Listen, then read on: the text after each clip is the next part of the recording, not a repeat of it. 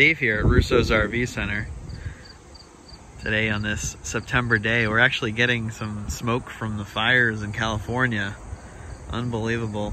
We get actually some haziness from that, but as you can see, our lot is still pretty bare. We have a lot of units on order. We actually have over 40 units on order, but in the meantime, we only have a few in stock. So as you can see here, today we're going to be talking about RV roof repairs and maintenance. And the biggest thing that I'd like to talk about today is what to look for, when to know it's time to reseal, and when to know it's time to recoat the roof itself.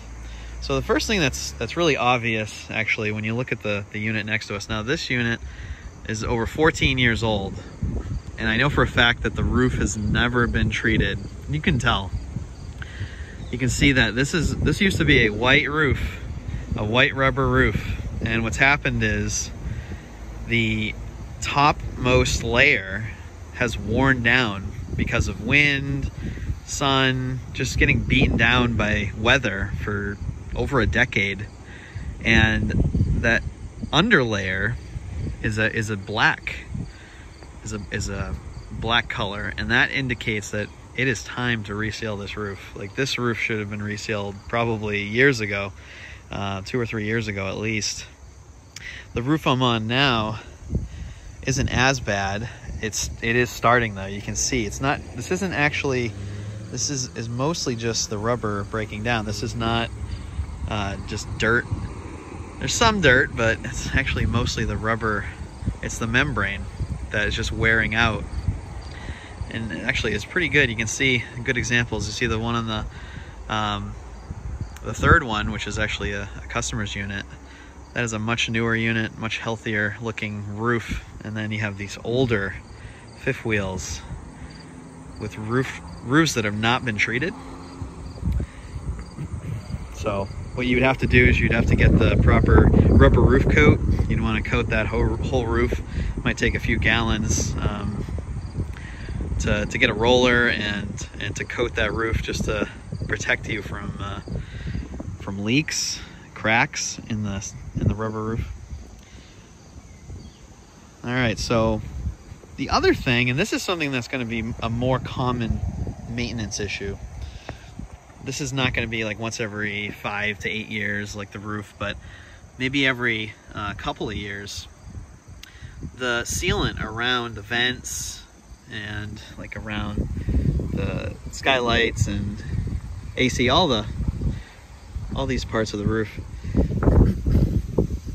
When the sealant starts to dry and crack, this should have been resealed a long time ago, but it's actually a good example of an extreme example of what happens as time and weather wears down, dries out, cracks these seals. Now, this unit sitting on a lot, sitting on your property, it might actually not leak as it's sitting. The real danger is when you've had the unit sitting for a while, you have these dry, cracking seals, and then you drive down the road, and what happens is when you're driving down the road, the unit is just moving around a lot, whereas it wasn't before. And now, because this isn't malleable, because it doesn't, because it has the cracks, it's actually going to open up even more. And I've heard of this happening many times over the years, where a unit might not have leaked in the spot where it is, but then once it's towed home, maybe it's something that sat in someone's property for years, it just got sold, and then it wasn't treated, the roof wasn't taken care of, and then within a month or less, you have major leak in the unit. So look at, these are huge cracks. This is extreme, all right? This is if you just never treat the roof. So before it gets to that point, I mean, this is a little better here. You can see this is actually pretty solid. There's just some cracks. There's actually, you know, it's just starting there. It's gonna dry out. Before it gets to that point, you really wanna reseal. And I think in the future, we're gonna do a video, a how-to video of resealing. But I just wanted to show you like what to look for on a roof, because I get this question all the time. So I'll give you a few more examples. Yeah, very clear. So once again, it just dries, it cracks, and then the real danger is when you drive it down the road for the first time in a long time.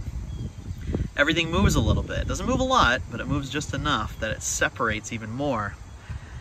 And that's when you're really gonna have that water damage. And then once again, you can see this is what it looks like when the rubber membrane wears down. It is time to seal that roof. So next I want to show you what a new healthy roof looks like, just as a point of comparison. Now we are on a brand new Rockwood. This was built only 2 months ago, and you can see the difference in the roof. And you can see the seal, just how solid it is, clean. And the roof itself is just a solid white color. Try to move a little away from the intersection a little bit. It's such a busy intersection here. But you can see, oh, now I'm in the sun. Let's find another side. There we go. Just how it's just solid. Not only that, when you touch it, this has only been on there a few months. It just feels, it still has a little bit of give to it. It's not like breaking apart. It's not cracking. So that's really it. I mean, when you get up on the roof, it's good. It's really important to keep your roof clean so you can see your seals. Just a solid coat. No cracks. Nice, fresh, healthy lap sealant.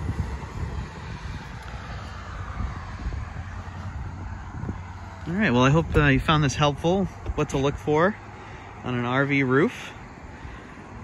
Happy roof, happy trailer is what I say. It's the most important thing is roof maintenance. If you guys have any questions, you can always reach out to us. Check us out at russosrv.com or come visit us in Lakeville, Mass. Have a great day, everyone.